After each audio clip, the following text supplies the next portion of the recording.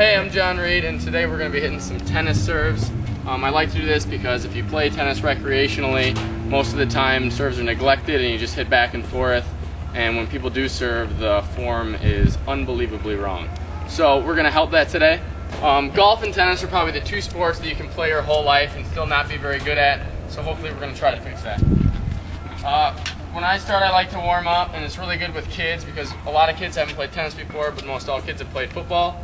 So if you just have them start on the service line, or sorry, the baseline back here, and just have them kind of work on that shoulder turn, and a lot of it's the same motion. It's that throwing motion. It gets their arms warmed up and helps get their hips start turning into the serve, which is where a lot of the power comes from. The first thing we're going to look at is the grip. This is where a lot of people go wrong. I'm going to come in close here so you can see. A lot of people do the frying pan grip. You can get a good shot on that. It's called the frying pan grip because this is how you would work a frying pan making pancakes. Alright, we're going to change that and go into something called the continental grip. It's the same grip you would use for a volley. The continental grip, you're going to, so if you want to come down here with me, this is the grip you'd use for a forehand, which is most people serve with. Okay, the correct grip is the continental grip. We're going to take it over about a quarter turn. Alright, let's do that one more time. A quarter turn, and the correct way you can know if you're in this grip is you pretend your left hand's a nail and you're hammering it in. Again, with a forehand grip, this would feel really funny. Your elbow would have to tweak like this. So if you take it like this, pretend it's a hammer. Hammer grip or continental grip. Hammer grip works really well for kids. So now we got the correct grip. Let's go to stance as the next point. We're going to go in order here. We're going to go with grip, stance, then we're going to work on toss, contact, and follow through. It's really just that simple. A common mistake again with the grip, we talked about if it was in a frying pan way. If you just play recreationally or just for fun, you know what I'm talking about. Most people's first serve, they stand where with their shoulders facing their opponent.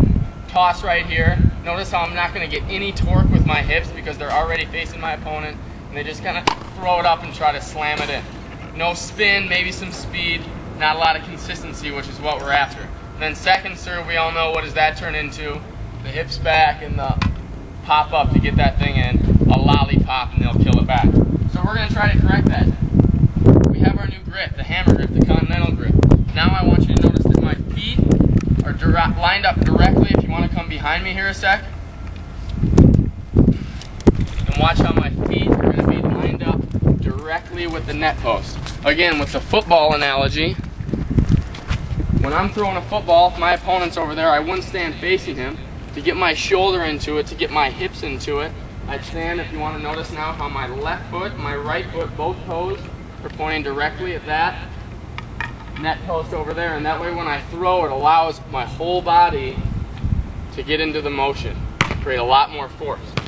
Your upper body's powerful, but not nearly as powerful as your lower body, so you want to incorporate them all into the serve. So we got our grip. If you want to come back in front of me here, and you can see the whole thing put together, we're going to start now with the grip, and now we got our stance, we're going to work on the toss. Toss hand out in front of you. Old grip, alright, here's our new grip. Toss hand's going to start out in front of you. Keep a pretty steady wrist. A lot of people get wristy and they start throwing it all over the place, behind them, in front of them. If you hold it like an ice cream cone, then you can go straight up and your wrist won't affect your toss as much. So here we go. Grip, stance. Toss is going to be out in front of me so I can lean into it. Boom, right there. A good way to practice this is if you line up the butt of your racket with the baseline and you're in the correct stance. If you can hit your racket, that's perfect. That way you won't be chasing your toss. Right there. You can hit that racket almost every time.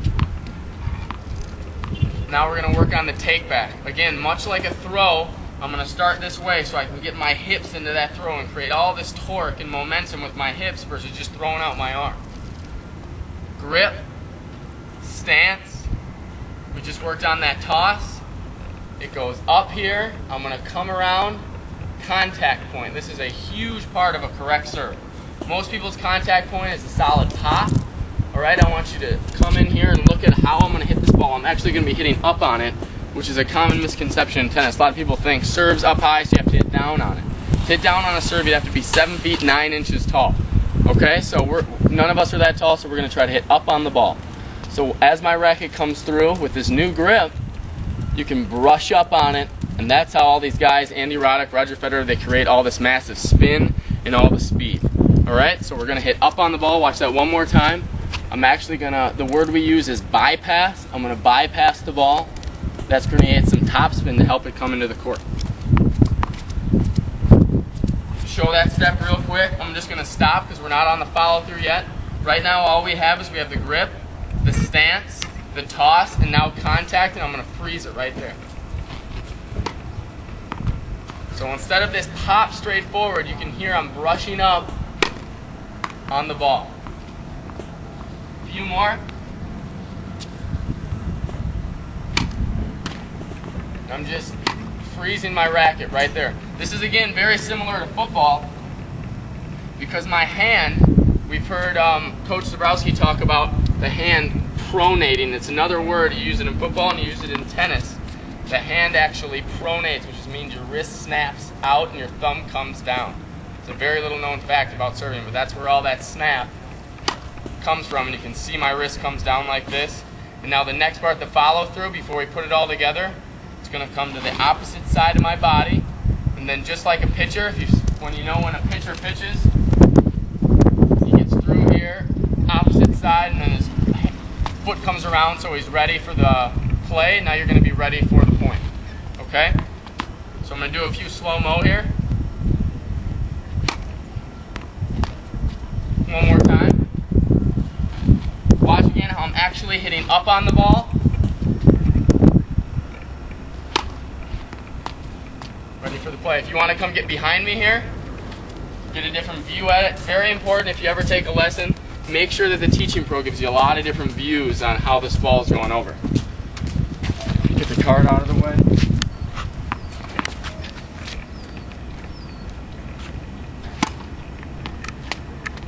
Watch one more time.